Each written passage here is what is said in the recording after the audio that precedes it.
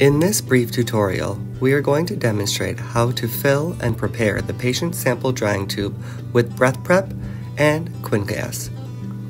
The patient sample drying tube is used for all samples being analyzed on-site that were collected in a syringe, using QuinTron's gas sampler or alveo sampler testing kits.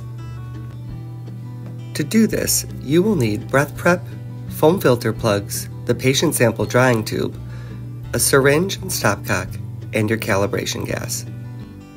Remove one end cap from the patient sample drying tube and insert a foam filter plug. Reinsert the end cap. Remove the other end cap. Next, remove the cap from your BreathPrep desiccant. Insert the funnel end of the desiccant into the drying tube end to allow the desiccant to fill the tube. Leave yourself about 3/4 of an inch from the top of the drying tube.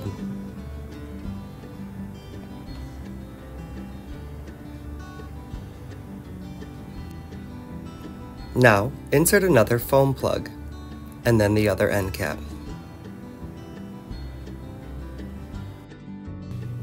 Don't forget to replace the cap on your BreathPrep desiccant. The contents inside are sensitive to humidity and do expire when the blue granules turn to pink.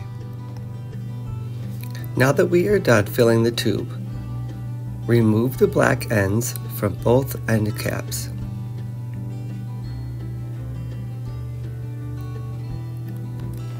Using your QuinTron syringe and stopcock, insert the syringe into the gas transfer valve.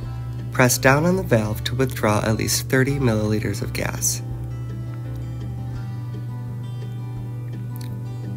Now close the stopcock.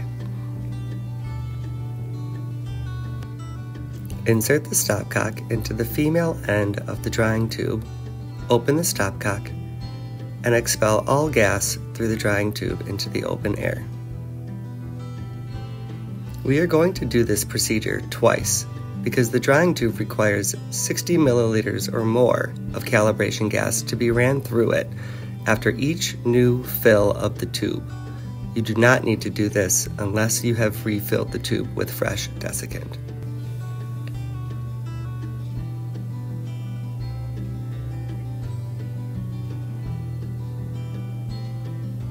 After you have completed injecting 60 milliliters of Quin gas through the tube, replace the end caps. Your drying tube will now be ready to use for patient samples.